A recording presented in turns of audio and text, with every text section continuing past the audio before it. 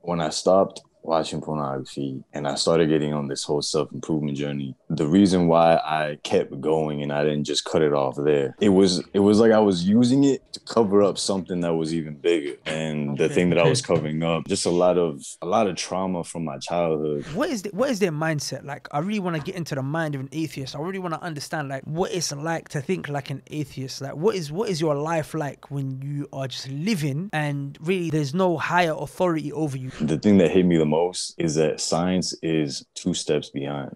Science is playing catch up. Everything that science is coming onto, it's already been there. Like when they figured out oxygen, did oxygen just appear out of nowhere? Alhamdulillah wassalatu wassalamu ala rasulillah amma ba'd. Assalamu alaikum wa rahmatullahi wa barakatuh.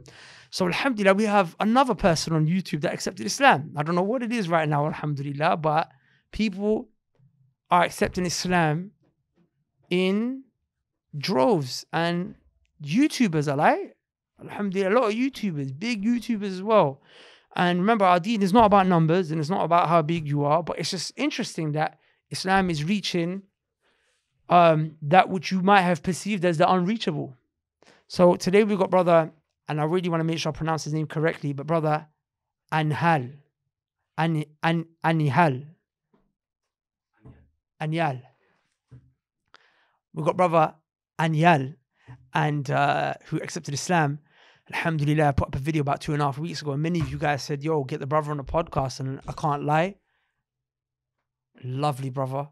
I actually feel emotional just thinking of how lovely he is. Like just that conversation that we had right now was so nice. I feel like my eyes are swelling up. I feel a little tingle in my nose. You know when you get emotional? Just because, Islamic brotherhood is beautiful, and we ain't even met. We literally spoke for a computer screen.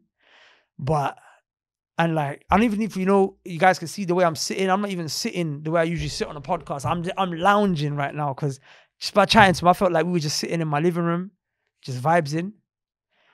And lovely guy, man. I can't lie. Alhamdulillah. So he's, we talked about his journey. We talked about atheism. We talked about Christianity.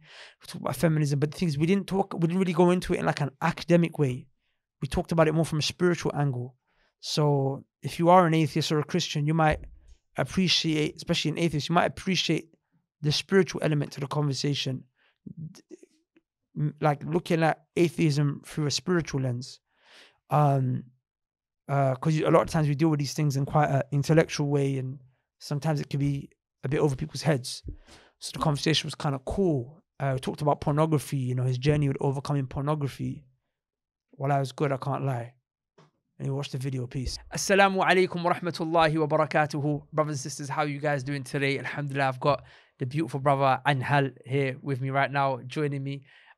Some of you have probably seen the brother, he accepted Islam. Literally, I think the video come about 2.5 weeks ago, if I'm not mistaken, right? Okay. Yes, sir. Yeah, so I've been inundated with requests. People have been in my comments saying you have to get the brother on the podcast. People have been DMing me on Instagram. They say you have to get the brother. So alhamdulillah, due to popular demand, we've got you here, Akhi. How are you doing today, my bro? Doing good, brother. Well, before we start off, I have to say one thing, Akhi. I listened to a couple of your videos. You've got that radio voice, Allahumma barik. That voice you can just listen to. Thank you, brother. Thank you. Yeah. Has anyone ever told you that before? I've gotten it a few times, but it's weird when you hear your own voice, Yeah. Yeah, no, definitely. I like the vibes. It's like I'm sitting by the ocean. I'm just saying, sipping some pineapple juice and just getting motivated. Alhamdulillah, bro. MashaAllah. So, Akhi, inshallah, we'll just start off by getting to know you a bit more, especially for some of the viewers who may not be familiar with you. You know what I'm saying? Tell us a bit about what you do on YouTube, and obviously then we'll talk about, your journey to Islam and some of the things that you're doing now, inshallah. Yeah. So, inshallah, on YouTube, all I do is pretty much share my self-improvement journey. And it's been an ongoing thing since like 2015. Mm-hmm. And, since I reverted, I figured, why would I not say that? Why would I keep that hidden from people? If that is part of the journey, you know what I mean? Okay, wow, that's deep. So basically you're just journey maturing, growing, developing. You've been sharing that with people. Yeah, pretty much, man. Pretty much ever since the beginning. It's crazy because it all started. I actually had a bad issue with pornography, and I was trying to find a way to get past it. And I saw some people on YouTube, and alhamdulillah, they were sharing their experience, and I was like, wow, like this is impacting me so much. Like maybe I could make a video, I could make a channel where I'm sharing my experience, and I could, I could potentially help someone who's also going through the same thing. Wow, wow. You know what? Since we're on that point, is there anything that you could share with people that might be listening? Because I know a lot of people that listen, they've got similar issues with the issue of pornography. Like, what advice would you give them right now from a maybe from like a spiritual health kind of perspective, from a psychological perspective, how they can maybe try to overcome it? I've made loads of videos on it from a spiritual perspective. You know what I'm saying? Showing them about fasting, everything, but sometimes it helps to know the science, like what is it scientifically, mechanically actually doing to you? Yeah, so scientifically speaking, when one watches pornography, it's there's too much dopamine being released into your system. And Allah made us perfectly to where when we're with a woman, there's enough dopamine, it's natural. Right? But if you're on a computer and you have access to an unlimited amount of women, that's not natural. It's an overload of dopamine, basically. Yeah, there's an overload of dopamine, and what ends up happening is it basically gives you a high, and then it drops you lower than what you were meant to be, and your body's always trying to go back to homeostasis. Like, no. Your body has an even level. It's called homeostasis, and then when you end up watching pornography, it makes you high. It brings you up here. And your body's like, all right, well, let me bring it back down. And because you were so high up, you don't actually go back to the normal levels. You actually go below normal levels. That's why people feel the way that they feel several days later if they don't watch it. Okay. So you so like they feel like trash. They feel low. They self-hate, all that kind of stuff. Yeah, and it's an ongoing cycle because you do it when you feel low, and then you feel high, and then it makes you feel low again, and then you go and do it again to make you go high. It's an addiction, bro. It's an addiction. Okay. I actually heard many years ago, I don't know how accurate it is, but I saw it in a documentary about drugs, and I hope I'm gonna quote it correctly, but they were mentioning that pornography actually has more of an intense effect on your brain, neurologically speaking, than cocaine. Yep. So watching pornography will mash you up more than watching than sniffing cocaine. Pretty much. And the crazy thing is it's free. Yeah, there you go. That was saying cocaine is expensive. Yeah. And you could go jail for it. Yeah, exactly. So someone starts doing cocaine, they're gonna become addicted, but there are blocks. There are like things that will hold them back to a certain extent. With pornography, a little kid can go on Google and find something. God forbid that happens, but that's the day we live in, man. One of the things that shocks me about pornography is the fact that, and I think maybe this has got something to do with the whole hormonal element, the dopamine element. I said you keeps going high, and then you always that unlimited amount, and then you're gonna keep pushing and getting more and more. Is the way that the genres of pornography have evolved. Like I'm saying, before people would just they would just get excited seeing a person naked, but I'm saying now they got rape genres. And then, I heard they got like some kind of disabled genre now. That's terrible. Yeah, it's got like a disabled genre. And it's like, I'm saying, you want to see people that are like, for example, they got certain handicaps. It's like a normal thing won't get a man excited anymore. You know what I'm saying? It just won't get a man excited. So he's got to push to these levels. And it's all mad. And it's interesting because the Prophet ﷺ, he mentioned that, when you do a sin, you get a stain on your heart. And every time you do a sin, you get an extra stain and an extra stain until the heart is completely stained, and a person will not any longer be able to tell the difference between good and bad. You know what I'm saying? Like, you present good to him, and the good, he can't tell this is good for him. He thinks this is bad. And when you present bad, he can't realize the harm in it. He will see it as good. And, I think one of the quickest ways to just stain your heart, is is pornography, man. You know what I'm saying? It's crazy, and it's just you're gonna forever push the levels. You're gonna get to a point where you like imagine a guy's watching a rape porn scene, and that's bad. Like I'm saying, any level you should know is bad, but he doesn't. He can't see how harmful that is. Like mentally, you know what I'm saying, emotionally, like just that's gonna and then you're gonna want to manifest those fantasies in real life. You know what I'm saying? Like, occasionally you might find a woman that will consent to that kind of a fantasy, but really and truly, bro, you know what I'm saying, we see this kind of stuff happen, man. Guy gets drunk and he does, but there's like on a subconscious level, there's a need for it because he's been watching it so much online. It's crazy, man.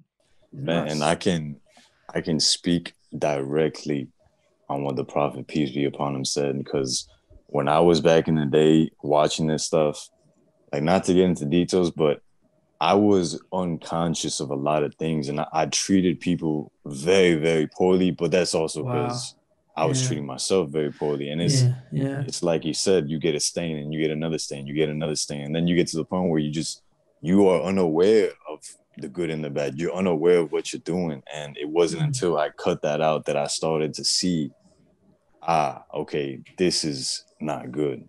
This is good here. Like, okay, when I act like this, it's not good. It's actually pushing people away from me.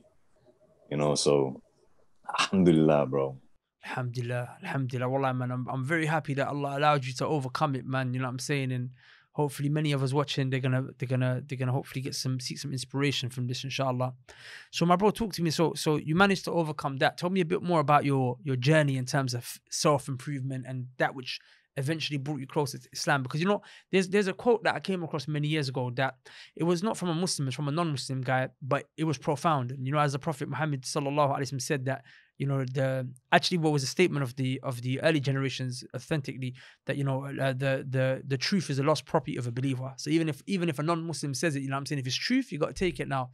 And it resonated with me deeply. And I think this might resonate with you as well, considering that, you know, you've been on this self-improvement journey.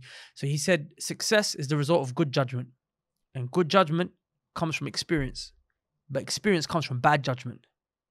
So in essence, you want to make as many mistakes in your life as possible, not intentionally, but you want to make as many mistakes so you can learn what not to do, learn from them, gain experience, and make the right judgment, get closer to success. So I'd be interested to hear a bit more about these judgments that perhaps might not have been so on the mark that eventually, you know, led you to Islam. Yeah. So, man, there's a lot of judgments. There's a lot of bad experiences, but I'll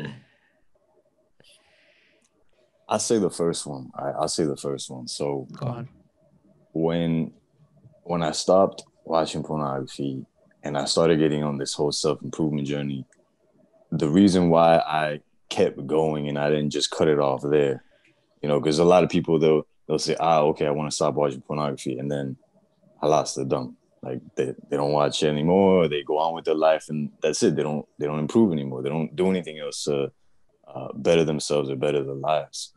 But when I had cut off the pornography, it was like I was using it to cover up something that was even bigger. And the thing that I was covering up was just a lot of trauma from my childhood, because I had been abused, and like I had realized how much it was affecting me, and I was like, it was playing in the background and it was making me act in certain ways. Like if I was around certain people, I would start closing up. My voice would get really high pitched. Oh, wow. I would avoid confrontation. I would avoid eye contact with people. Had a lot of social anxiety. Okay. Man, what did I not have? I was in, at the time I would have called it hell, but you know, obviously hell is something different. But it was my own personal hell, and I knew that if I wanted to get out, that I had to take that first step. Like it wasn't just gonna happen like out of nowhere. So that's where I started taking those first steps, man. Wow. That's quite profound, because you know, we live in a day and age where like mental health is a big problem. You know what I'm saying? It's a huge issue, and a lot of people are afraid to speak about it. And the sad thing is that, you know, all the many ways that it manifests. You know, it manifests in social anxiety. Sometimes it manifests in, you know, like you know, self-hate. Sometimes it manifest in low self-esteem. Sometimes it will manifest in what they call body dysphoria. Like, you know what I'm saying? And everyone's got like a different solution. Some people, they go get a sex change. Some people, they go find a girl. Some people go drink. Some people go take some drugs. You know what I'm saying? But, you know, no, like, and we find that no matter how many solutions we keep presenting, the problem is exponentially getting bigger. We've got more and more mental health issues coming out, and some mental health issues are becoming so common that it's like they're not even called mental health anymore. They're being classified as normal. Like, for example, like the whole body dysphoria thing. I'm going off topic slightly, but I think it's important to just have these kind of conversations. You know, like body dysphoria is like, you know, when you hate your body. You know what I'm saying? Like, you hate your body, and this leads to like, you know, a lot of people having like sex changes. You know what I'm saying? And like, you know, like you are going through some kind of a mental crisis, and you don't know any better. But when you have a doctor that sits in front of you and tells you, well, actually, the World Health Organization has normalized it as it's not even a mental health issue no more. It just means you've got to basically change your body. You know what I'm saying? And then you find that, you know, you get a sex change, but it don't solve the problem. That's why you got so many people that end up getting a sex change. They end up reverting back or staying in that way, but still regretting it, because what they realize is the problem was not actually anything to do with the external, it was an internal problem. You know what I'm saying? And that's just one example. Like, we're forever trying to provide solutions for these mental health issues, but they're not working. But, you know, I was actually having a conversation with this one guy that became a woman, and he was telling me about this whole body dysphoria thing that, you know, he was kind of going through. And I broke it down to him. I said, you know, the Quran has your answer. Like, Allah, like, you believe you have a creator. Okay, cool. But then the creator knows you best, right? So Allah said in the Quran, "Ala ya'lamu man khalaq." Should I not know that which I created? Meaning, I know you better than anyone else. He said, "Ala lahul khalq wal amr." He said, I created you, so I legislated. I created you, so I made a rule book, I made a command, I made a legislation to go in line with your creation. Like, if I buy an Apple phone, Apple has the right to tell me how it functions. Samsung can't tell me how to function my iPhone, because they never made that. They never made the iPhone. You know what I'm saying? So Allah, who knows the human psyche and the human essence, He told us, وَمَنْ أَعْرَضَ عَنْ ذِكْرِي فَإِنَّ لَهُ مَعِيشَةً ضَنْكَ. He said, anyone who turns away from my remembrance, anyone who stops remembering, you know, who turns away from my reminder, then he will live a depressed life. You know what I'm saying? As in, depression and mental anxiety, mental stress, although there are triggers, for example, the way a person treats you, trauma that you might go through in your childhood, but in essence, like, what causes it to remain and prevents it from being removed is that distance from Allah. Like, for example, someone experiences trauma in their life, something that they were supposed to have either got damaged or got taken away. You know what I'm saying? So you're forever looking for that to be, forever looking to be healed, or for that gap to be filled. But the thing is that no human can fill that for you. You know what I'm saying? That's the gap that Allah fills for you. You know what I'm saying? And that's why Allah said in another verse, "Ala bi dhikrillahi tatma'innul qulub." In the remembrance of Allah, the hearts find peace. So, you know, if a person just comes back to their Lord, they come back to their Lord, suddenly everything makes sense and everything falls into place. You know what I'm saying? And having that connection, that relationship with your Creator, it kind of just, it mends broken hearts. Because, you know, like, if a person breaks his heart because they had expectations in his girl or his job or his workplace, I'm saying you can't blame your girl for breaking your heart. I have to blame myself if my girl or my wife broke my heart, because I shouldn't have expected her to maintain my heart. The heart is fragile. If I put a glass vase on the edge of a table, it's likely to break and shatter. When it shatters, I can't blame the table. I have to blame myself for placing something fragile in a place that was really not able to hack it. You know what I'm saying? So that's what I feel like people really need to, like, you know, like, a lot of time we talk about religion, we have like very like academic conversations that sometimes can be a bit abstract, but there's a very spiritual element to this. You know what I'm saying? Where, like, I feel like people, they really need to get to know their Creator in this day and age. Like, you know, not being distant from your Creator just opens up so many questions. What's my purpose in life? You're searching for it. Leads to anxiety. You know what I'm saying? What am I here? What do I do with my body? Is my body mine? If it's mine, then, you know, I can do whatever I want with it. But if it's not mine, if it's God's body, as in not his body, but as in He owns the body, He owns my body, then obviously I have to abide by what He told me. You know what I'm saying? And it's just, it's a lot. It's a lot that comes from it, man. Sorry, I cut you off though. That was just my 2 cents. You're good. That was a good 2 cents, bro. So I agree 100%. I agree 100% because when I was doing this whole, at the time it was called NoFap. That's what they call NoFap. No, Fab, yeah, I see, You I see heard the of that? website. There's a website, right? Yeah, yeah. There's a Yeah, yeah, program. yeah. Yeah, yeah. So that's more so like a business. People don't understand that. That's more so like a business, and it's cool that they're trying to help, but it's still a business nonetheless. All right, so people have to get that understood. It's more so like if you want to quit, don't try to label it anything. Just you quit. But when I got onto that journey, when I decided, okay, I'm gonna quit pornography, and then I started actually being successful. Alhamdulillah. That's when I started seeing, like I said, the issue that I had. But during that time, I was atheist. During that time, I was atheist. I did not believe in anything except what I could see, facts, science. And it's like, and I spoke about this in my video. I'm not proud of it, but anytime someone would try to bring up God or spirituality, anything, I would shut it down. And to be honest, man, subhanAllah, God literally guides everyone. Allah guides everyone, or God guides who He wills. I should correct myself there because I was atheist. I was, for lack of better words, I was in the dark. And then once I started overcoming this addiction, I started seeing the problems that I had, and I understood, okay, I need to take the first step. Once I took that first step, Allah just helped me the rest of the way. Like, I can't say it was me. I cannot say it was me because if it was me, I would still be stuck where I was. But it's like once I took that first step, once I decided, okay, I'm going to take this first step, this step of faith, this leap of faith right here. I took that first step, and it's like I was just being guided the entire time. Like, okay, here, do this over here, do this right here. And it's like I was seeing signs, I was seeing things happening. So when I was seeing this, you already know, bro, my fitra started kicking back in, and I was like, I couldn't say that I believe, but it's like there were clear evident signs being displayed in front of me, and for me to be ignorant and not see them for what they were, I don't know, man. That's beautiful. What you said sounds a bit familiar to a verse in the Quran. When Allah was talking about the Prophet, to the Prophet Muhammad sallallahu alaihi wasallam, He said, "فَوَجَدَكَ ضَالًّا." We found you and you were not guided. Fahada, we guided you. So the Prophet Muhammad sallallahu alaihi wasallam, before he became a prophet, obviously he never had the detailed, understanding of religion and Allah until he revelation was sent to him. So Allah saying, I was already taking care of you before then.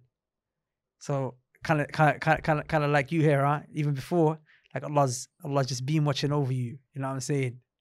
Been watching over you, and it's beautiful because He's been watching over all of us, really and truly. But the problem is that we don't appreciate. But you know what I'm saying?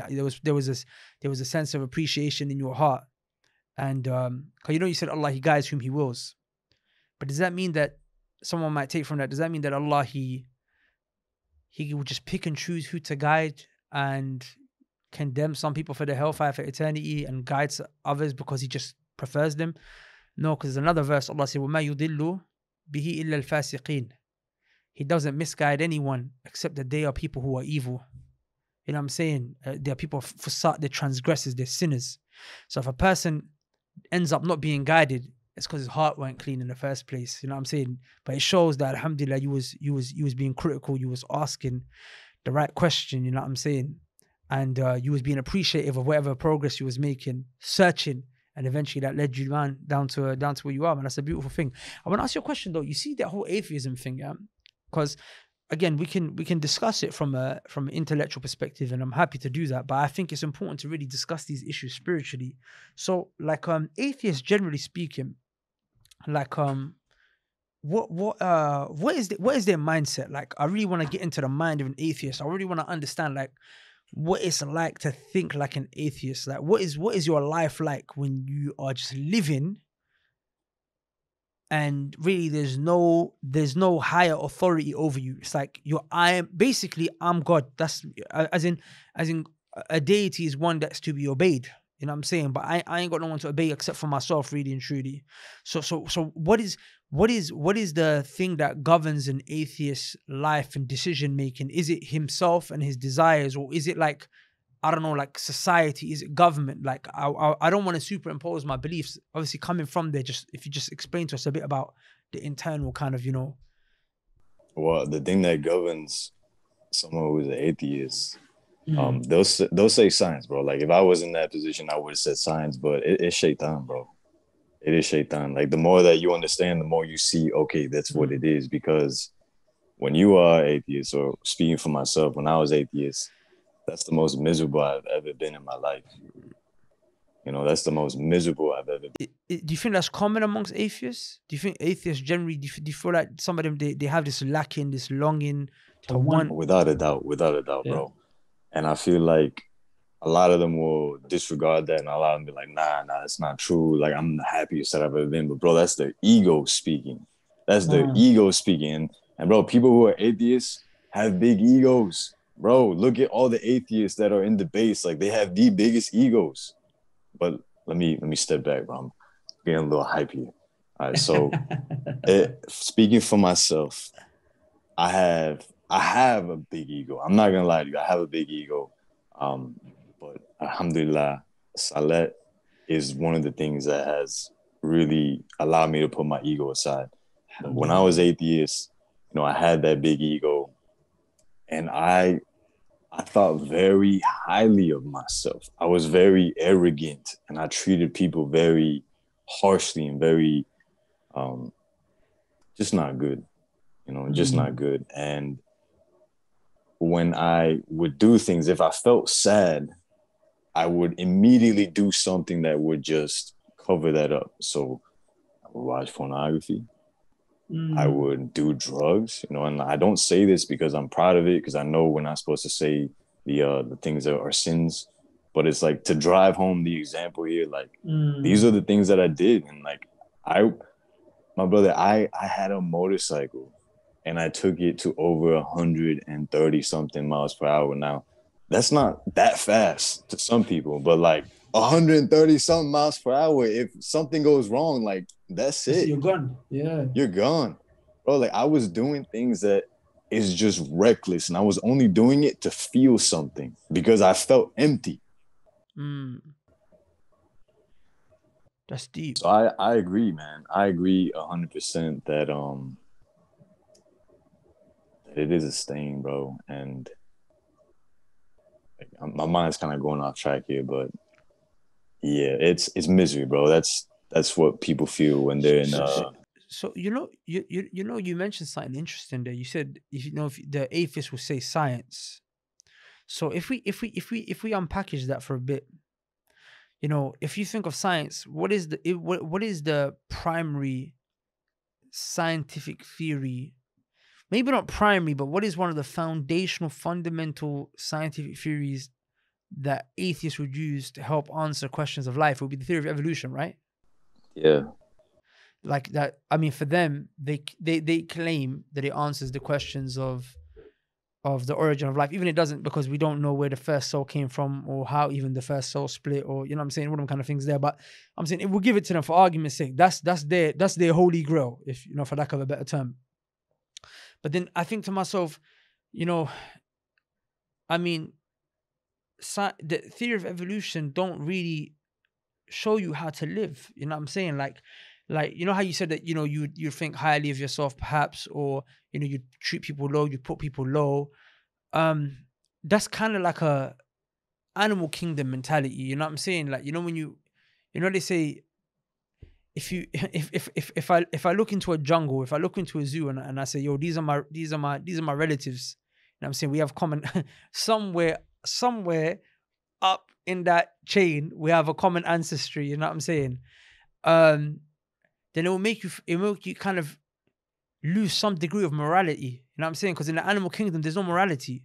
Like in the animal kingdom, when a lion kills a gazelle, you don't say he murdered the gazelle. You say killed the gazelle. You know what I'm saying? When a great white shark, you know, forcefully has intercourse with another great white shark, you don't say it rapes. You say it copulates. because that moral element has been taken out of the action. You know what I'm saying? So now, although legally speaking, when you kill someone, you can't say, yo, survival of the fittest. You'll say murder because legally speaking, they know there's going to be anarchy. You know what I'm saying? But like, it's mad because the people are not stupid in the sense where you can tell them, okay, legally speaking, you're going to go to jail for raping, you're going to go to jail for murder, you're going to go to jail for for stealing. But you've told them you are part of the animal kingdom. And when I look into the animal kingdom and I see what animals do, and you know what I'm saying, no one throws a lion in jail when it murders or kills a gazelle, because it's not murder. You know what I'm saying? That moral element has been taken out.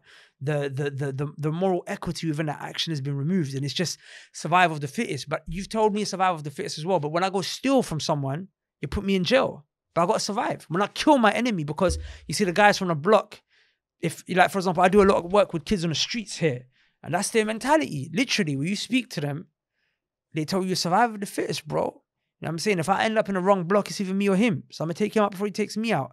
So it's like you create a situation for people to really act immorally, and you've got no way to morally govern them because you're taking God out of the equation. You know what I'm saying? Evolution don't really give you good morals. And when you got a society that's looking into the animal kingdom as a reference point for where they came from and how they should behave, i.e. survival of the fittest, which is their primary pillar here, or primary principle upon which they build this stuff, you're going to have a lot of chaos. You're going to have a lot of oppression, because in the animal kingdom, oppression takes place, and an animal will oppress another animal just to survive. You know what I'm saying? And that oppression, we see that today. I mean, look at these big corporations. You know, I saw a documentary about, you know, Teflon. I'm not sure if you've seen, you know, Teflon, the cooking material. Like, they made it in such a dangerous way where, like, inside their factory, like, so many people got cancer from working there because of the substance that they were inhaling that's inside their product. And the women who had pregnancies all were affected either by miscarriage or deformed babies. And then that product has made its way all around the world, and they actually detected that substance that's a cancer kind of, you know, connected substance is actually in like 95% of the world's population. You know what I'm saying? But there's nothing to hold them back. There's nothing to hold them back. It's survival of the fittest. You know what I'm saying? Even they knew their papers. But you think to yourself, like, bro, like, you're killing people, bro. You're the reason why thousands of people are dying. You know what I'm saying? But you don't even care. You know what I'm saying? Because survival of the fittest, bro. It's my company. It's corporate. You know, it's corporate America. We just got to make it happen. So it's like then you want to look down on people for like not following the law, but you gave them a framework and a mindset to behave in a certain type of way. So you can't now say, well, we're going to put you in jail if you behave and act out your nature, which is your animalistic nature. You know what I'm saying? So I can understand how that leads people to a lot of sadness and pain and just never being happy with themselves, because they're always doing things that are like animalistic, and humans are not animals. We're not meant to be like that. You know what I'm saying? Bro, I had when I was acting from that state, you know, and I'll go as far as to say that if every man were to act from this state, and we'll say it's an unconscious state, because when a man is conscious, he's aware, and he's aware how he treats others and how he treats himself. But when he's unconscious, he's not aware of these things. He's acting very animalistic, for lack of better words, like you're saying, right? When I was in that state, and what I was trying to say is that every man who is in the state is gonna want to dominate. You know, is gonna want to be like the top. Alpha call it the alpha. Yeah, call it the alpha, whatever you want to call it. But it's like, I'm a man, so obviously I have that. But then I also went through a childhood where I was being oppressed. I was being physically and mentally and emotionally abused. So it's like a part of me didn't want anyone to ever treat me that way. So I would try to dominate others even more. Like, I'm talking about the friends that I would have, the people I would come into contact with. It was terrible, dude. It was terrible. And it's, like I said, alhamdulillah, that's changed. But just to touch on something, bro, to touch on what you're saying about the science and what their beliefs and all that, or atheists, I should say, their beliefs. The thing that hit me the most is that science is 2 steps behind. Mm. Science is playing catch up. Everything that science is coming onto, it's already been there. Mm. Like when they figured out oxygen, did oxygen just appear out of nowhere? It's been there. It's been there. So it's like when they try to say, "Oh, God is not real" and stuff like that, it's like you can't disprove it. So 100. hey, if Allah wants you to find evidence of him, then he'll let you do that. But I highly doubt that Allah will do that, because then it's like, well, then it would take away the whole point of the test, would it not? Mm. Yeah, definitely. So they're definitely gonna find signs, but in terms of that, you know, they like, I think you mean people, they say things like, for example, why doesn't God speak to me then? You know what I'm saying? Why doesn't God show himself to me? Like I'm saying, there's no need. He's giving you enough already to see. You know what I'm saying? There's no need. Like I'm saying, for you to know that nothing doesn't ever bring about anything. And this universe is something. So it couldn't have come from nothing. It had to have come from something. You know what I'm saying? Allah said, "Am khuliqu min ghayri shay'in am humul khaliqun." Allah said, did you create yourselves, or did you come from nothing? You can't create yourself, because imagine a pregnant woman, but she gives birth to herself. That don't even make sense. You got exist and not exist at the same time. You know what I'm saying? You can't come from nothing. We know nothing only brings about nothing. So there had to be something. And then immediately, okay, you ask yourself, okay, well, if there has to be something, then what is this something? And this is where they say, you know, maybe some other universe, or, you know, I even had one atheist told me, look me in the face and say it was a celestial Elvis Presley. He goes to me, and you got the nerve to tell me I'm backward. So It's 0 plus 0. It can't equal 1. you know what I'm saying? So there has to be something. Now you have to just ask, well, what is the nature of this being? So then when you look into the universe, you notice that the universe has design. And you also observe that the universe has power, has potential, has energy. You know what I'm saying? And energy, power, it can't come. Like, for example, when you split an atom, look at the massive release of energy, look at the massive power, the potential that even one atom has. You know, when you split a series of atoms, you have an atomic bomb, you can wipe out a whole city. You split enough atoms, you can wipe out the whole earth. I'm saying there's a lot of power and energy that's been placed in the universe. Now, this power can't come from weakness. You know what I'm saying? The strength of an atom can't come from weakness. Where did it come from? It had to have come from one that is even more supreme than the atom that placed it there. Hence, now you know that if the atom has ability, the one who placed the atom, they had to have more ability. Number two, when you look at the universe, you see intelligence. You know what I'm saying? Even Richard Dawkins, who's one of the most up-there atheists, will tell you, when you look at the universe, you can't help but feel that there is intelligent design. It's because there is. You know what I'm saying? There's design. It's either designed or it's not. It's chaos. But we know chaos don't bring order. But there's order in the universe. You know what I'm saying? We see order in the universe. So, but chaos can't bring about order. You know what I'm saying? Chaos brings about chaos. So you know that there's design. So then design necessitates that the one who designed it is intelligent. And you know what's profound is that these two things that I just mentioned, by observing the universe, you can see that the one who created the universe or caused the universe to come into being had ability, number one, and had knowledge, is actually what Allah said in the Quran. He said, هو الذي خلق سبع سماوات من الأرض هو الذي خلق سبع سماوات ومن الأرض مثلهن ويتنزل الأمر بينهن. Allah subhanahu wa ta'ala said that He is the one who created the heavens and the earth, and then His command descended. Why? For one reason, لِتَعْلَمُوا, so that you can know. In other words, when you look at the heavens, when you look at the universe, when you look at the earth, when you look at this world, when you look at it, you can come to know something. You can come to know that أَنَّ اللَّهَ عَلَى كُلِّ شَيْءٍ قَدِيرٌ, that the one who created all of this has got ability. وَأَنَّ اللَّهَ قَدْ أَحَاطَ بِكُلِّ شَيْءٍ عِلْمًا, and He also has knowledge. As in, when you look at the universe, you will know, you will come to the rational, you know what I'm saying, conclusion that this universe, in it is ability and in it is knowledge, or in it is remnants of knowledge. This knowledge can't come from ignorance, so the one who brought it had to have been knowledgeable, and it can't, and the ability can't, and the power that's in here can't come from a lack of ability. So the one who brought it had to have been able to put this ability here. You know what I'm saying?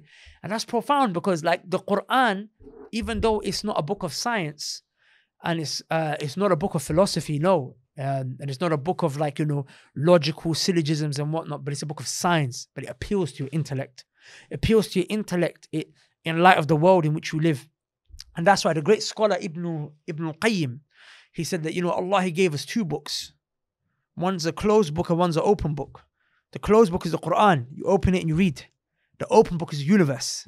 And each one is read in a correlation and corroboration with the other. Like in another verse, Allah said, إِنَّ فِي خَلْقِ السَّمَاوَاتِ وَالْأَرْضِ وَاخْتِلَافِ اللَّيْلِ وَالنَّهَارِ لَآيَةٍ لِأُولِي الْأَلْبَابِ.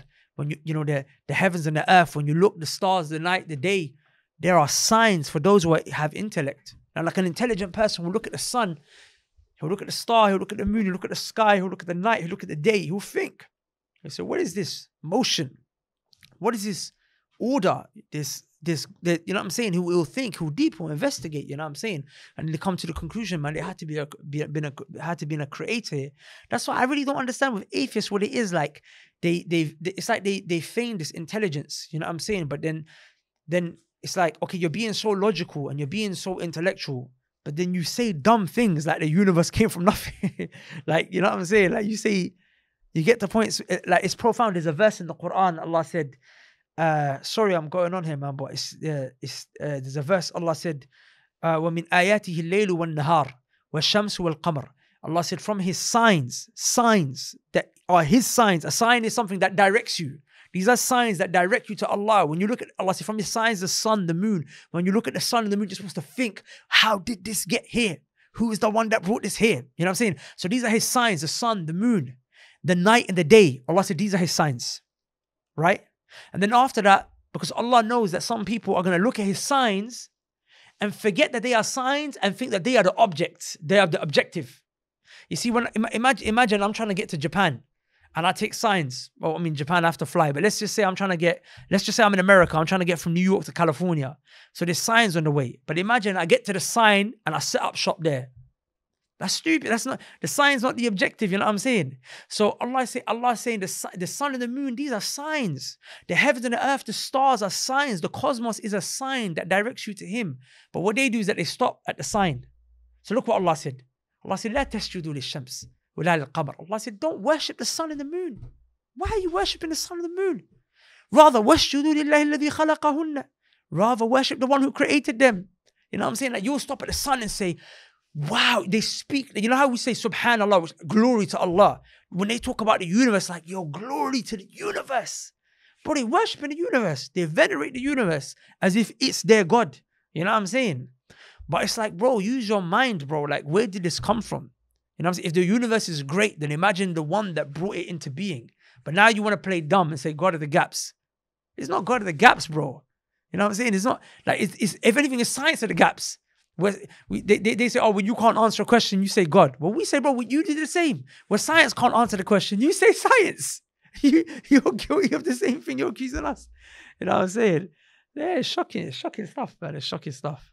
Yeah, man. Atheists remind me of, and probably not many viewers here will be too keen on this, but over here in the West, in America, there's Christmas time, Santa Claus and all that stuff.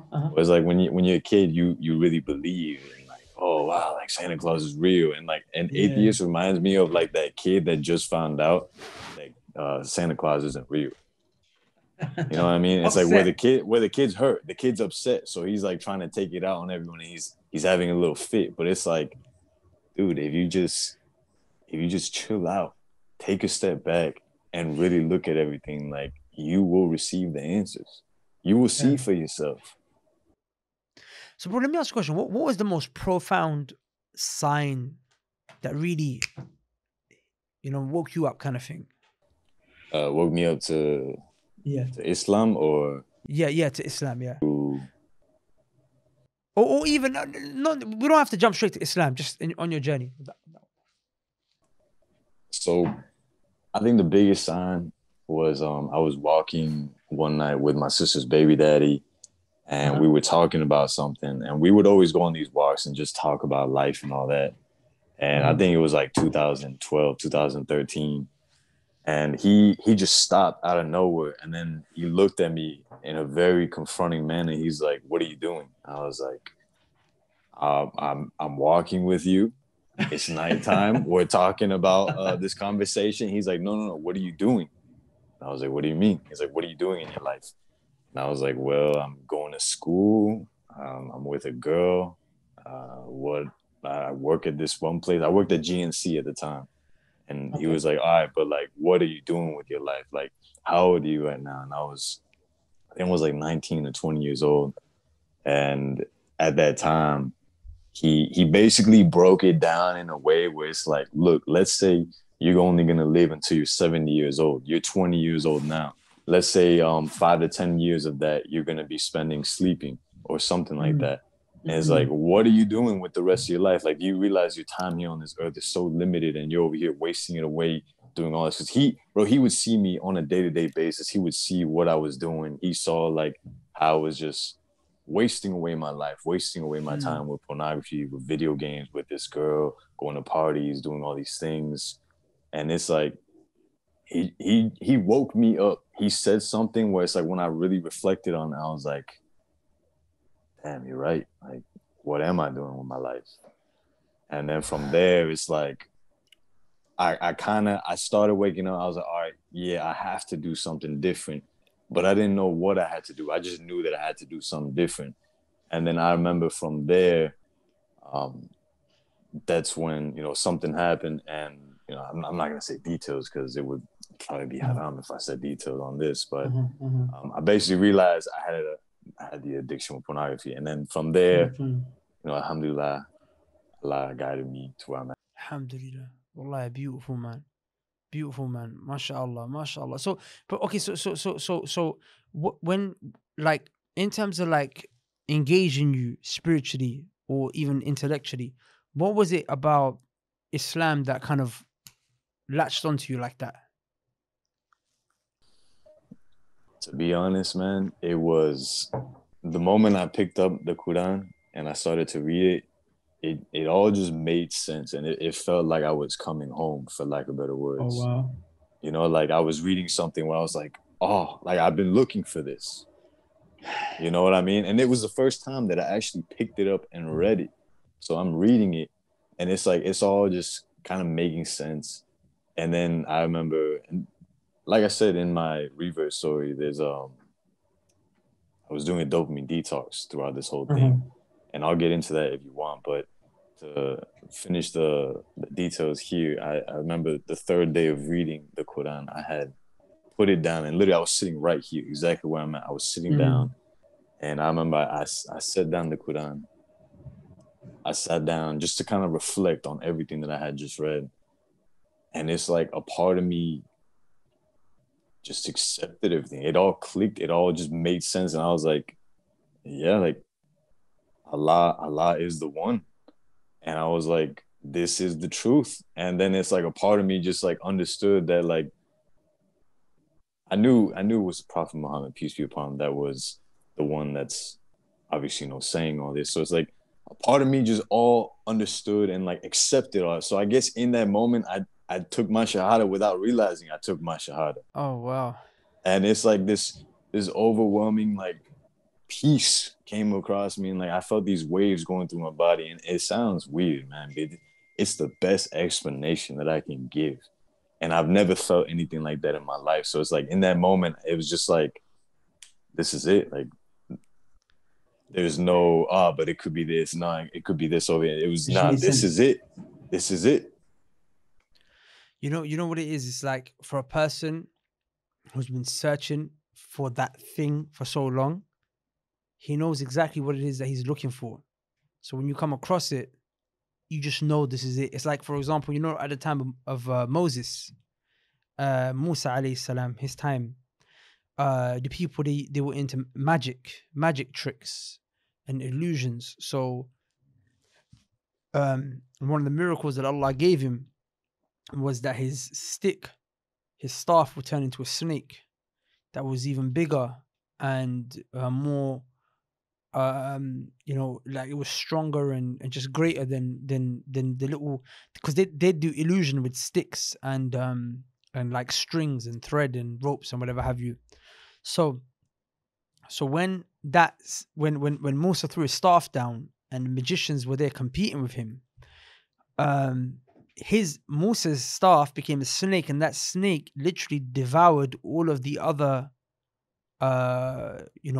illusionary snakes. And when that happened, the magicians, they fell into sajda straight away. They fell into sujood. They fell into just submission, to prostration on the floor. They put their head on the ground and they said, Amanna bi Rabbil Alameen. We believe in the Lord of everything that exists. Rabbi Musa wa Harun. The Lord of Moses and Aaron. You know what I'm saying? And the scholars took a benefit here. They said because the magicians knew magic, you know what I'm saying? They knew what illusion was. They knew what Moses had was not magic. Because they were involved in magic their whole life. They knew this is not magic. This is greater than magic. This is something else. You know what I'm saying? This is something else. So a person who's been searching or dealing with something his whole life, when he finds the cure, he knows this is the cure. He don't have to look no further. You know what I'm saying? So some people, they say, look, you found Islam, but how do you know another religion might not be true? Like, look into another religion. I'm saying, bro, I don't need to look into another religion because I don't have no questions. But you need to look because you have questions. My question's been answered. Here, I'm home. As you said, I'm home. When I'm home, I'm not going to look for another house, right? But you're not home yet. You're searching for a house. So that's why you need to look. Is Islam your house? You know what I'm saying? Yep, exactly. Man, and before I even came to Islam, like, I was looking at other religions. And what's crazy is they all have a piece of the puzzle. And it's almost like they at one point were getting the message, but they messed it up. It's like the telephone game. If I'm telling you a certain thing and it's going around in a circle, and then by the time it comes back to you, if it's changed, well, then it's game over. You have to start over. You know, if the message is the same, well, then halas, bro, you're done. Like, that's it. The game's done. But it's like, with all these other religions, they have like a little piece, and then at some point they just altered it, they messed it up. And then what got me is like, wow, like the Quran has been the same for over 1400 years. It has not been altered. The telephone game, it has gone around and it has not been altered. Like, this is the answer. This is the full puzzle. This is all the pieces connected, versus all the other religions had like just maybe one piece, maybe two, maybe five pieces. But then Islam had the entire thing. The whole thing. Well, that's actually true. You know, this is one of the proofs, you know, one of the greatest proofs of Islam, as you said, is the fact that the Quran has never been changed. And, you know, sometimes to explain this to people, it can get a bit technical, but a very simplified way to explain the point and also the proof to the point is as follows. As you said, all the other religions, you know what I'm saying, it could have been that it started off with true. Maybe they were like Christianity, Jesus was sent to them. Judaism, Moses was sent to them. And many other prophets. But the issue is that they tampered with their religion. And the religion got changed because of human interference. You know what I'm saying? When human interference comes in, then what happens? The religion it changes. Because Allah is perfect, but human beings are not. Now, when it comes to the Quran, obviously the claim is that, you know, there's no human interference. You know what I'm saying? And it can be proved on many levels. And obviously Orientalists are always gonna, you know, there's back and forths with them, but they never actually ever bring any substance. But one very simple way to prove that the Quran has never ever been changed, is as follows.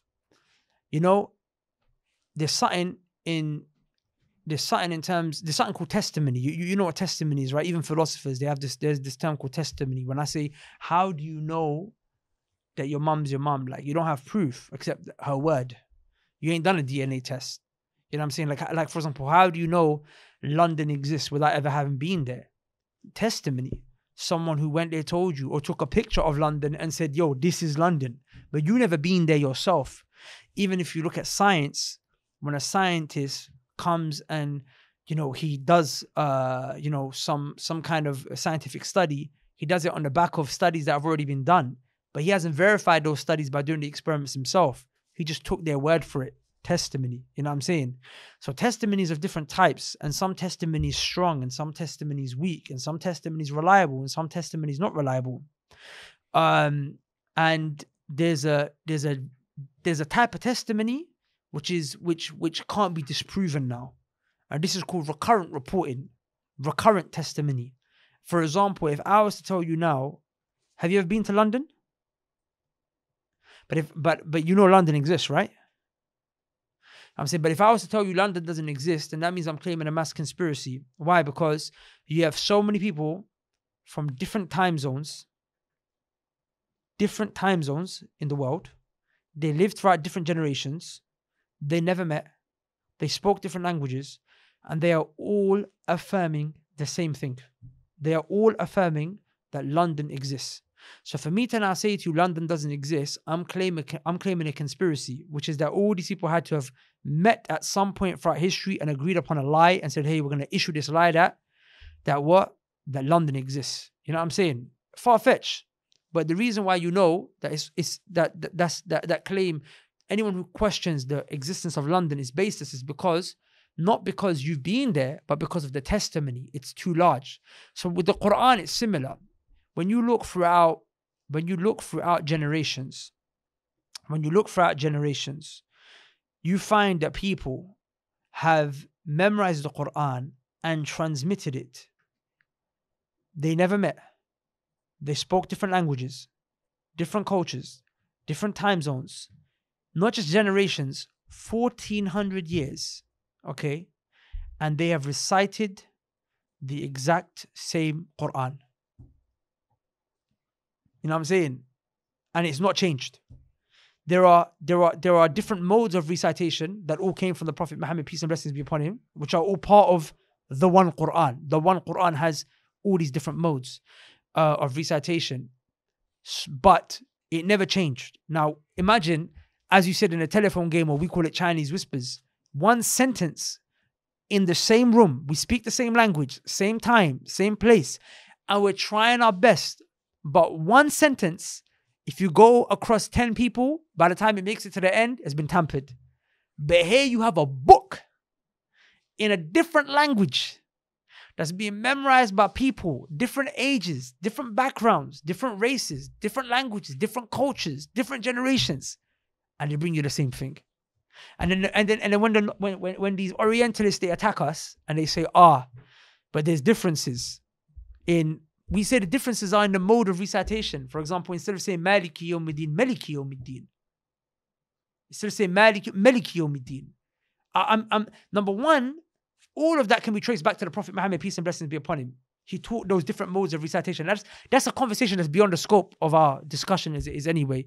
But the point is that that's all you can bring. You know what I'm saying?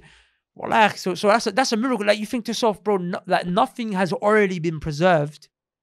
Nothing that complex as a book has been preserved through oral tradition over 1400 years in that way. Yeah, of course it was written out and everything and it's been preserved, but the primary preservation of the Quran was through oral tradition, and it's there. Like I'm saying, you can go right now to a kid in China and say, read the Quran, and then stop and go all the way to Africa. You can go to, like, for example, Gambia, pick up another kid and say, yo, carry on from where he left off. They never met each other. And like that, you can travel around the world, and where one kid leaves, get another one to start. And then let them carry on like that. You know what I'm saying? And you'll finish the whole Quran. And these people never met each other. You could do that today. If you had a time machine, you could have started off 1,000+ years ago, and you could have, instead of going to different countries, you could have skipped generations. You know what I'm saying? And everyone will finish it the same way. You know what I'm saying? It's nuts. That's crazy. That's crazy, man. So that was the one of the most profound things proofs to you, huh? Yeah, man. When I experienced that, it cemented it for me. And I remember I was talking to my friend, and he's Muslim. You know, he was a born Muslim, but he just recently started practicing like real hardcore with everything. You know, alhamdulillah. And when I told him my experience, he's like, man, you're a Muslim. I was like, what do you mean, bro? Like, don't I have to do something like special? He's like, nah, bro, you're a Muslim. Like, you just have to do your shahada, like declare it out loud. Amazing. And so I'm saying no baptisms, no mad ceremony. It's simple. You just got to say what you believe. Exactly, bro. Yo, and I have the funniest story. All right, so there was a time where I was trying to be Christian, but it never clicked for me. I Okay. really was. I probably was really doing it because of the my fiance at the time. I remember we had gone into the church, and I was like, you know what? If I'm gonna do this, I'm gonna do this. So, let's get a baptism. And when they were about to do the baptism, the lady that was about to like put me underwater, she's like, repeat after me. Jesus is God. And like I just looked at her, I was like, God is God. And bro, she looked at me with like the dirtiest look, but she No had no way. choice. She had to put me underwater. So you were like, nah, man, I can't accept this. I can't accept this. It's nah man, it was silly. It was silly. But yeah, man, I thought it was funny. Yo, that is funny. And she just had to dip your head in the water. She had to. She had no choice, but she didn't want to. She really didn't want to. Oh wow, yeah, that I can imagine the upset. Well, like even with the whole Christianity thing, man, it's amazing, man. How I'm saying you affirm God is all powerful, all knowledgeable, but then He's a human being who's not all powerful, not all knowledgeable. Bro, it Bro, doesn't you make know sense. that's another thing. What people need to understand, yeah, is atheism was a response to sorry, yeah, atheism is a response to Christianity. Atheism was an attempt to try to make sense of the things that Christianity was just basically just confusing people with regards to. Like, I can understand why you would have a bunch of people that just want to be faithless and not believe when when the only option to believe is so inconsistent with reality. Like, you have a God who is all knowledgeable, but then He's a human, but then at the same time He tells you, I don't know when the day of judgment is. Like, I think it was in the Gospel of Mark or Matthew, one of the two. A man comes to Jesus and he says, when is the hour? He said, no one knows, not even the angels in the heavens, not even the Son, except for the Father. So how do you not know? If you're God, yeah, if you are the Father and the Father is you, you know what I'm saying? If you are the Father and the Father is you, 1 in 3, 3 in 1, just tap into your fatherness and tell us, you know what I'm saying? But you know what I'm saying, it shows you're not all, it's either Jesus is ignorant. I'm not insulting Isa alayhi salam, but I'm talking about them. I'm talking about on their narrative. Either you're claiming your God is ignorant, or He is lying, or He withheld information which would lead us to be misguided. All of which are bad. Or He's not God. You know what I'm saying? So I can understand when people are given a text like that, they're like, you know what? Maybe it's all a lie. You know what I'm saying? But you see, Islam never had these problems that the West had and Europe had. Islam never had these issues. Like, even for example, secularism and liberalism is a response to the oppression of the church throughout Christianity. Like they would gouge out people's eyes and cut their tongues if they wanted to make scientific progress. But you didn't have that being a problem in the Islamic world. Like, from the beginning, Islam has encouraged scientific progress. Science doesn't have all the answers, though. It goes in line with the Quran and Sunnah, but scientific progress has always been encouraged. And that's why you find that some of the most prolific scientists that even a lot of the scientific method benefits from today, those scientists were Muslim. Like Ibn al-Haytham, if I'm not mistaken, was the one who actually, in his book of optics, he actually ironed out the very beginnings of what the scientific method is today, which Francis Bacon then later on developed. He actually, if I'm not mistaken, I looked into this stuff almost a decade ago, so I'm going in the back of memory, so I might have got the references wrong, but someone can look it up and correct me if I'm wrong. But I think Francis Bacon, obviously, he took it from Ibn Haytham, but then now people they praise Francis Bacon, but you know what I'm saying, not the source where he took it from. But the reason why they were able to benefit from the Muslims in this way was because the Muslims were all about progress, because our religion doesn't limit progress as long as the progress doesn't become limiting. How does it become limiting? Is when it goes against the text. Yeah, if it goes against the text, I mean, the text is my anchor. So everything, so for me to now, in the name of progress, throw the anchor of the ship, bro, I'm lost at sea. You know what I'm saying? So obviously, it can't go against the text. But as long as it don't go against the text, bro, Islam's all about progress. So like, I feel like a lot of people, if they didn't come from this European, Western, Christian kind of narrative that they're so displeased with, and they looked at Islam without these Christian filters, they will see that Islam don't have the problems that they have. But the issue is that they come with these Christian filters and they try to find faults in Islam and superimpose it. And that's why maybe they, you find what you look for, right? I'm saying if I tell you, look around the room and look for something red, you might not even noticed it, but suddenly when you look around, oh wait, that's red, and that as well, and that as well. So I'm saying if you look for bad, you're gonna find a way to interpret something as bad, right? You know what I'm saying? That's how it's gonna be. That's how it's gonna be. Dude. Man, it just makes sense. It makes sense, man, that's why they do that. And if you look at Christianity and the whole, like, it's all a contradiction. It's all a contradiction. All Christians, they contradict themselves. And I'm not saying it to talk bad. I'm saying it because it's what I saw. It's reality, and yeah. a real Christian will admit the contradictions, And what's crazy is, like, you have over here in the West, I actually had a friend who came to me when I turned a Muslim, and he was like, "Oh, like, how can you be a part of that? Islam is not progressive." I'm like, in what sense? Like, what are you referring to? What is it not progressive in? I think he was referring to, like, homosexuality, transgenderism, the gender whole thing where it's like now you can be non-binary, EQ, whatever that is. Not talking bad about anyone, but it's like, come on, man, that's confusion. That's confusion right there.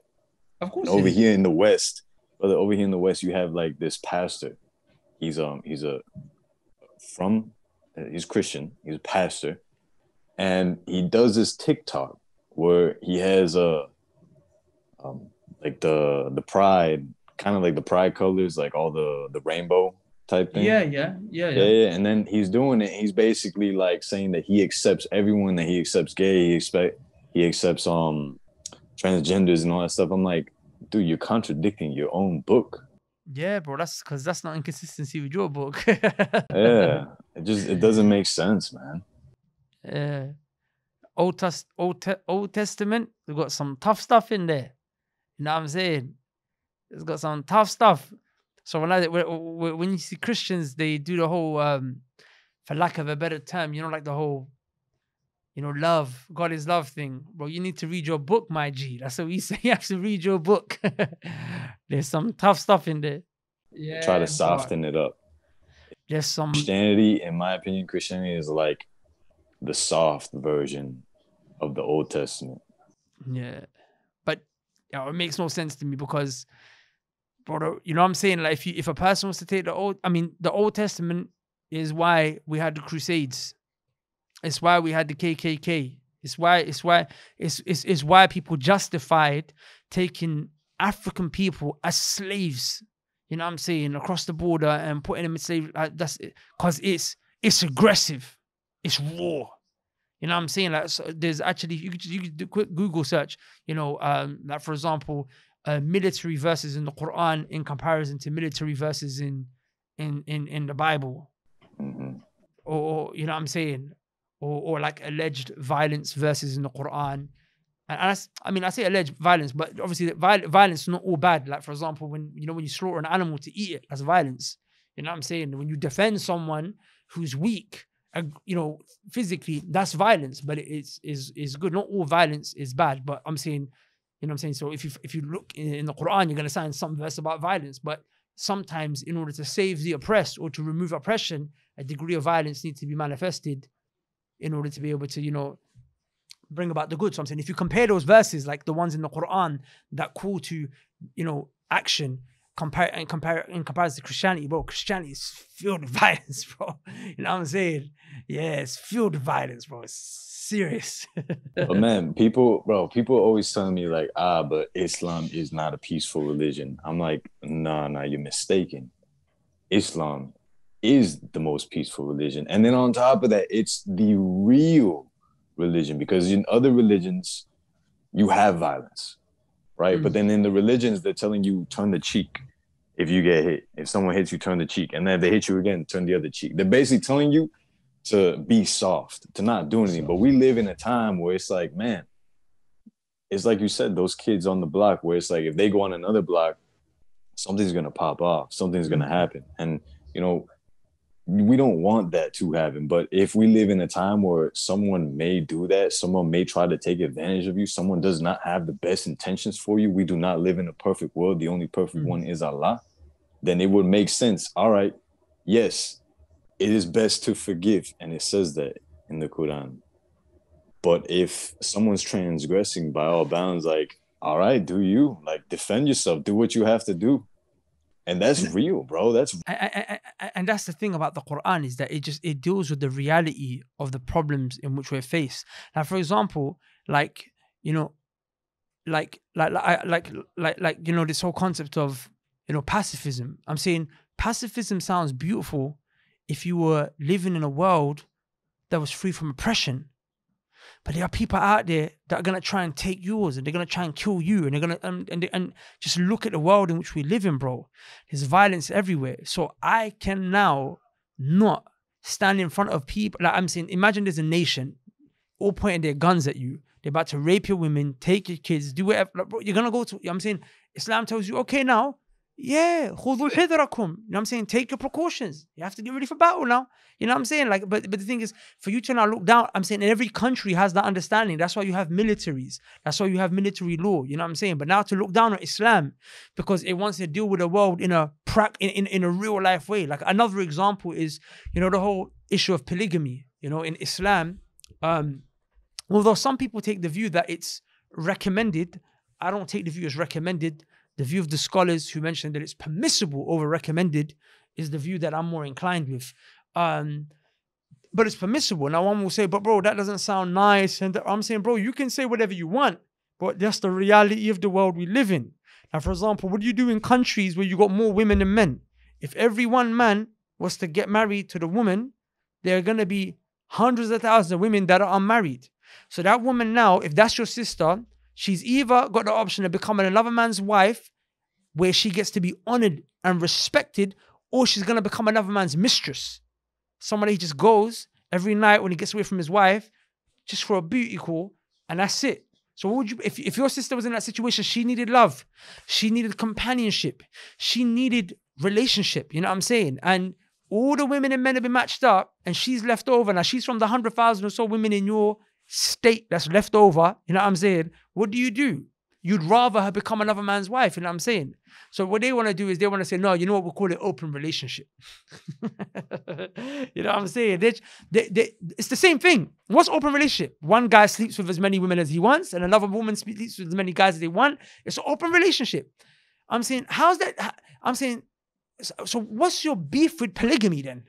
You know what I'm saying? Here it's civilized, it's honored, it's respectable, it's noble, she's got rights, she gets taken care of, you know what I'm saying?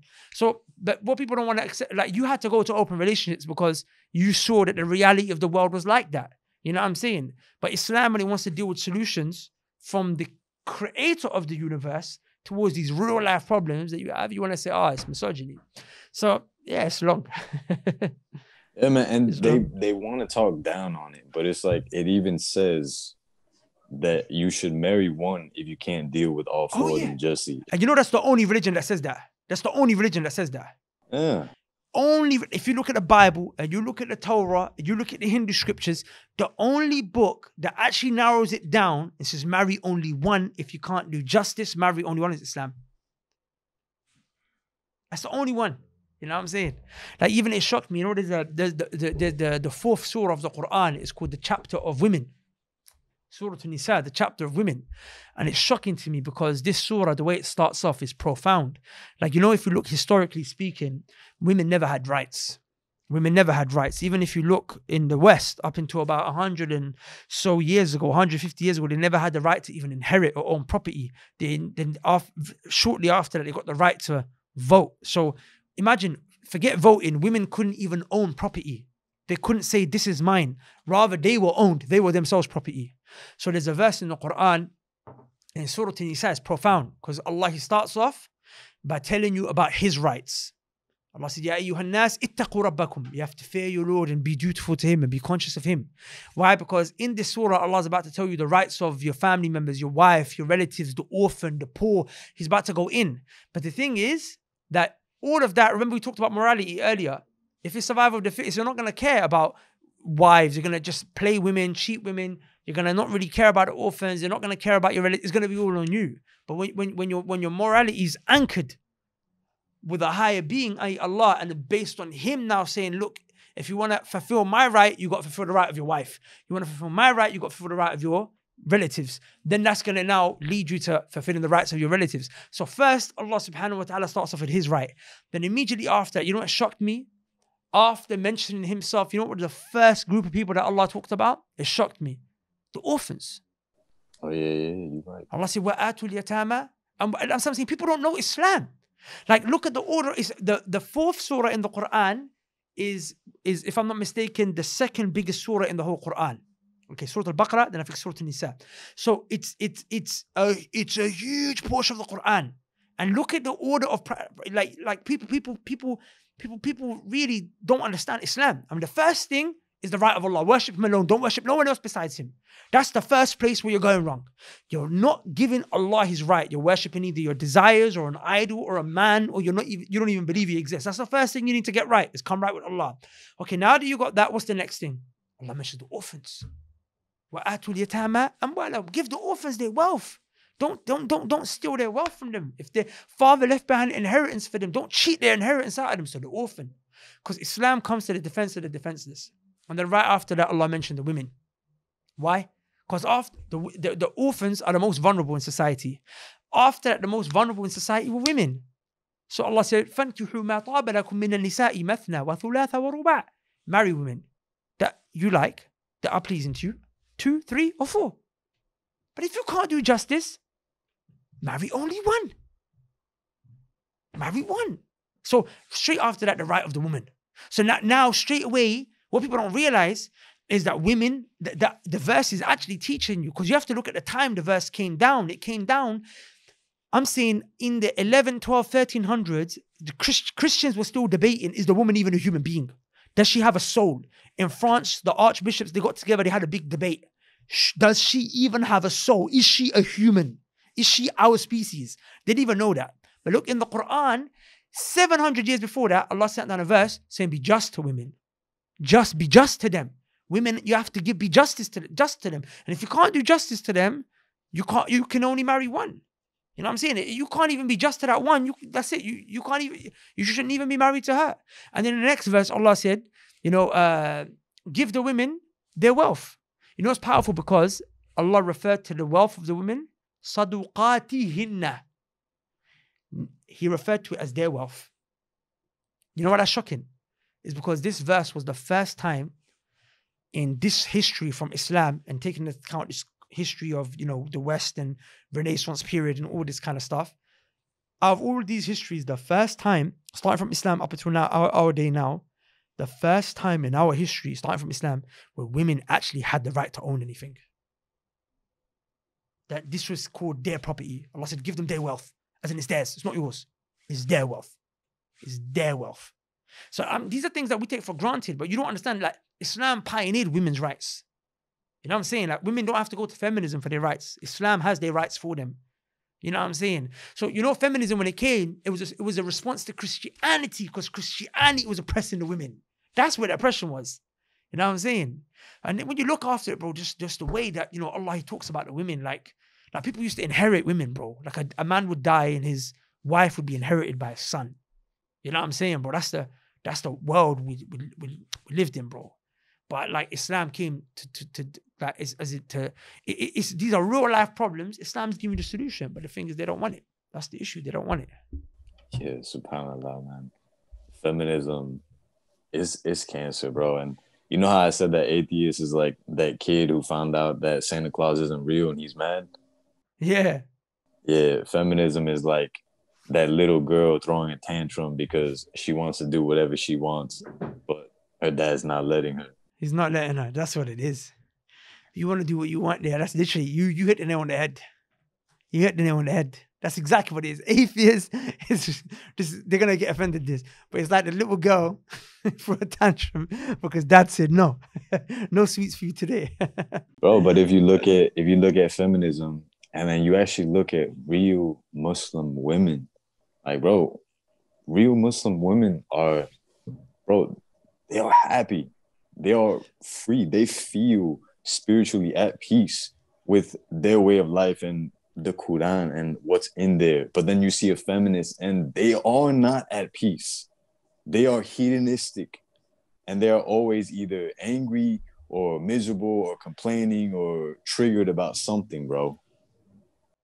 You know what's shocking, yeah, is I was looking for a title for a video in which I discussed feminism a while ago, and I was trying to find, like, sometimes you have a creative block. So I just typed into Google, I typed in feminist quotes so that I could try and maybe play off the words.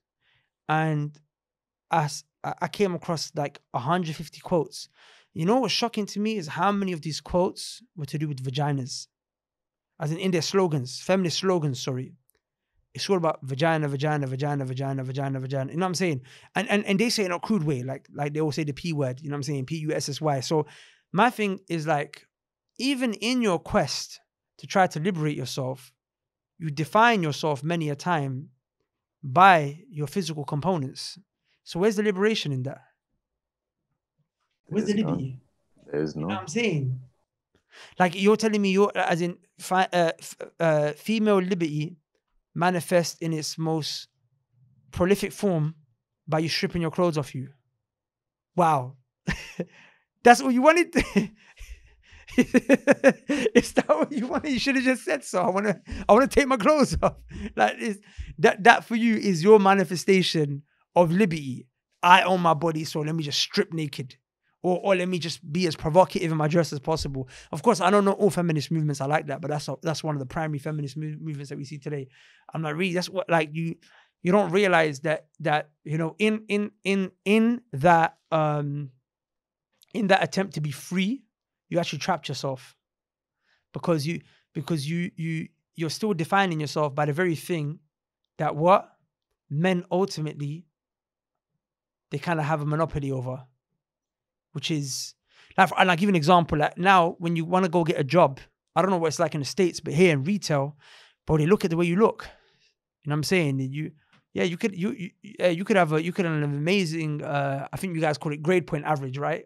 You could have an amazing, like grades here, but bro, if you got the right waist and the right bust, you're gonna get the job over the girl who perhaps doesn't, even though she might be more qualified for the job than you.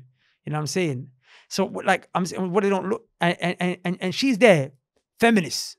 Forgive me, but she might be like a bimbo, but she's so proud. I'm feminist. Look at me. But like, my girl, like, you only got the job because you're still being objectified. You know what I'm saying? You don't realize you're still trapped, and men still have control over that. You know what I'm saying? Like, men are still in control. Like, so, just be you, man. Yeah, man, it's silly, bro. The whole feminist thing is silly. It's crazy, man. Listen, bro, I know I took a lot of your time, man. Forgive me. I went on as well, man. I'm enjoying it. Listen, I wanted to say something to you. Inshallah, I got you know what UMRAH is, right? When you go UMRAH to Mecca, Medina, well, it's primarily to Mecca. Pilgrimage is the Hajj.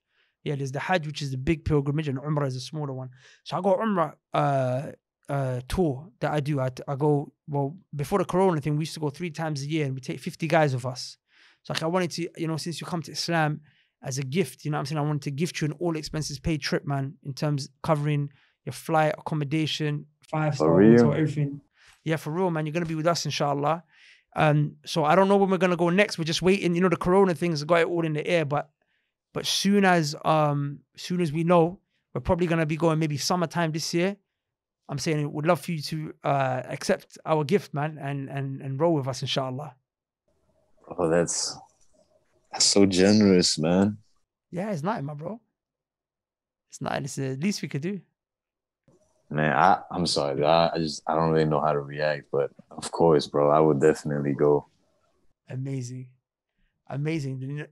Yeah, man. No, bro, you're gonna love it, alhamdulillah, because we set it up where we go with people that are like-minded people who come from similar backgrounds, similar journeys, similar struggles. You know what I'm saying? And we all come to. You know what I'm saying? It's if you're okay, I'm gonna get your number from my colleague, so we connected directly, inshallah, and I'll send you some videos of some of the previous trips we've done. But you're gonna have an amazing time. It's gonna be transforming, inshallah, life-changing. Damn, inshallah. Yeah, Damn, we'd love dude, to. My bad, man. I don't know how to react to it, bro. Bro, it's cool, man. Your That's face is amazing. No. Subhanallah, man. The only reaction we need from you just to come. You know what I'm saying? There's no strings attached. You don't have to promote nothing. It's a gift. You know what I'm saying? It's purely just a gift.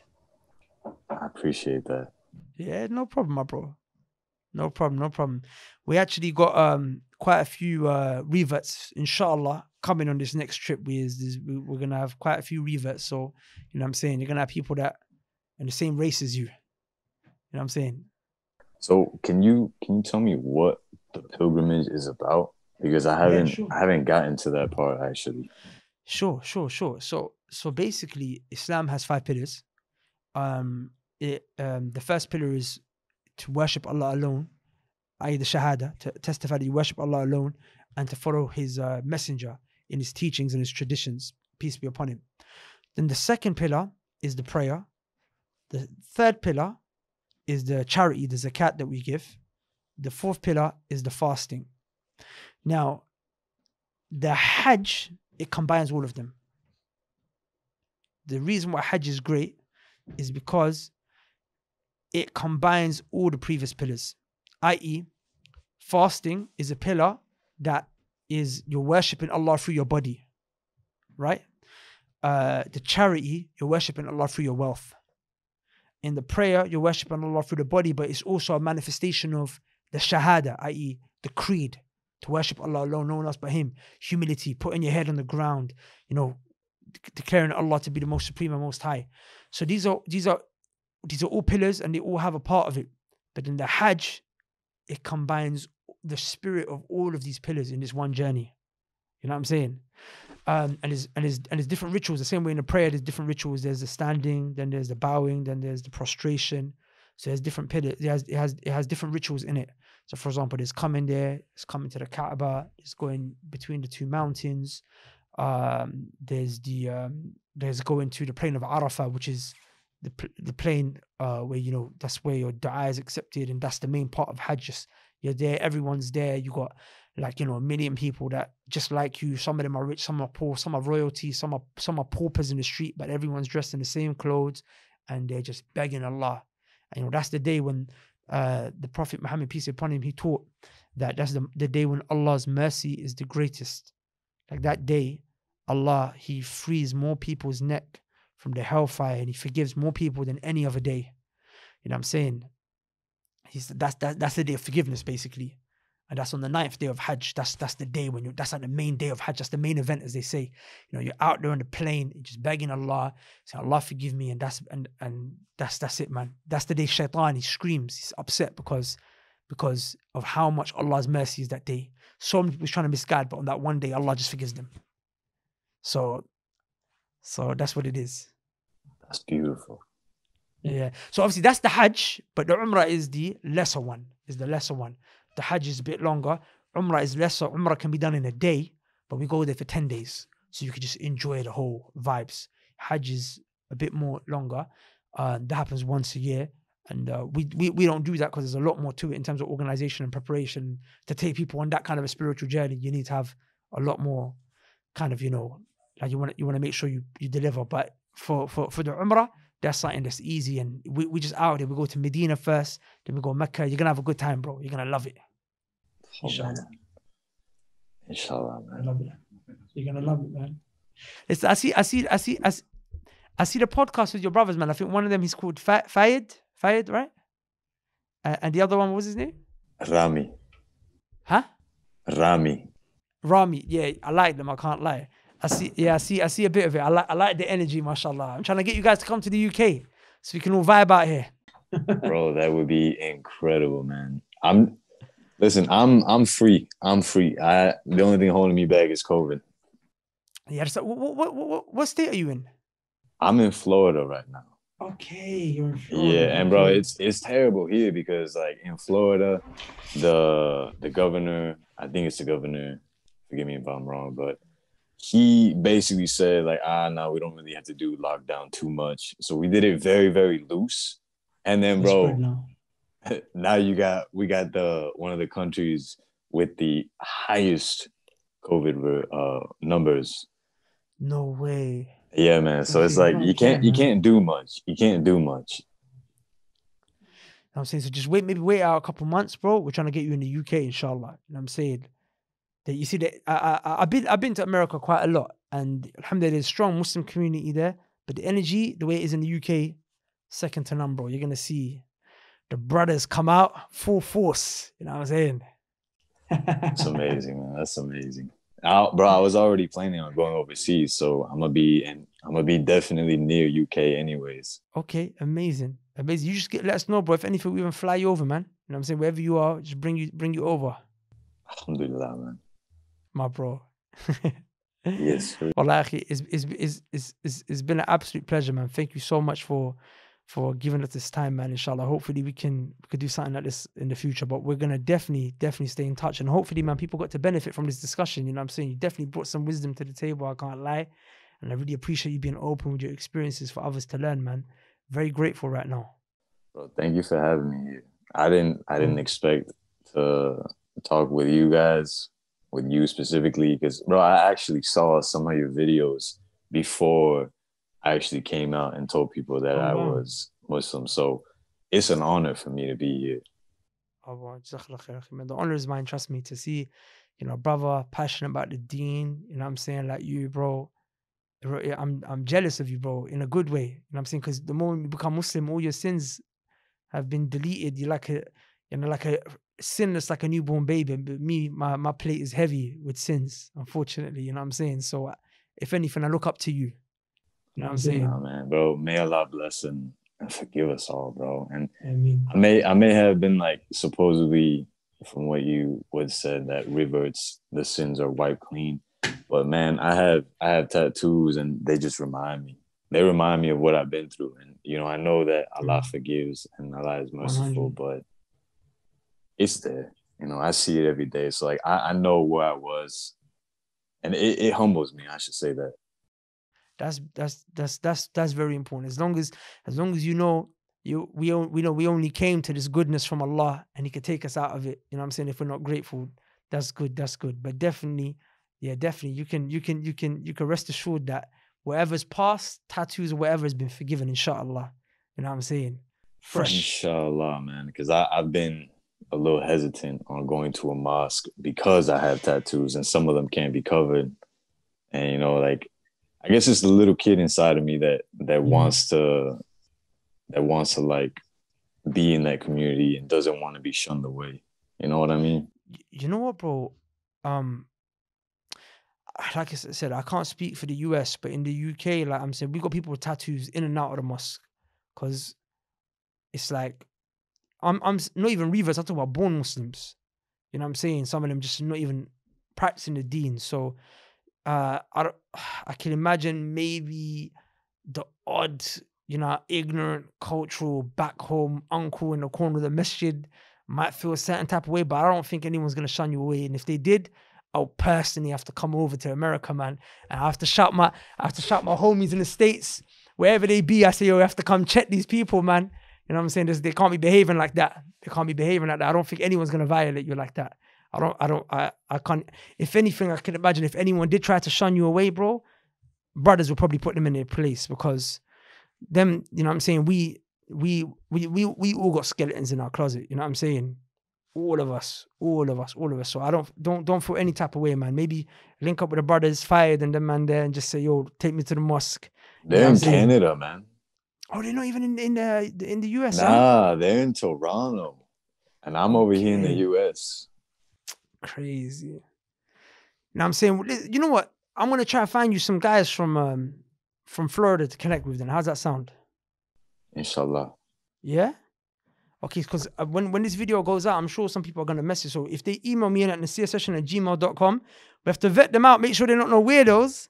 You know what I'm saying? And if they're straight, I'll put you in touch with them, man, at your own pace. You know what I'm saying? Just link up with some brothers. All right. I appreciate that. Yeah? I appreciate that. Yeah. My bro. Listen, thank you so much, man. It was an honor speaking to you. I feel so privileged right now. Thank you so much, man. I wish we could carry on, but I just got another engagement. But I feel so fulfilled with having this conversation. It was a very wholesome conversation.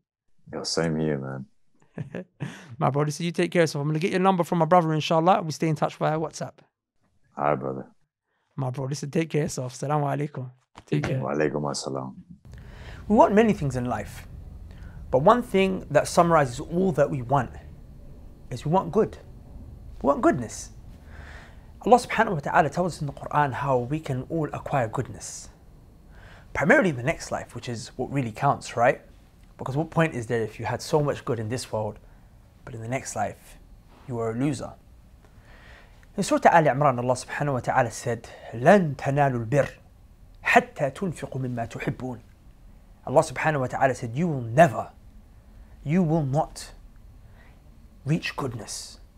You will never acquire it until you spend for the sake of Allah out of that which you love. When this ayah came down, there was a companion of the Prophet sallallahu alaihi wasallam who owned a beautiful garden, and it was very beloved to this companion. The moment he heard this ayah, he wanted to implement it straight away, because although he had a beautiful, lovely garden, he knew that there was a greater good, which was the garden in the next life, the garden of Jannah that he wants. So he came to the Prophet sallallahu alaihi wasallam and he gave it in the cause of Allah. Like, if you deep it for a second, when you love something, you spend money on it. You love your children, you spend money on your children. You love yourself, you spend money on yourself. But you're supposed to love Allah and Islam more than all of these things. How much have you spent in Allah's cause?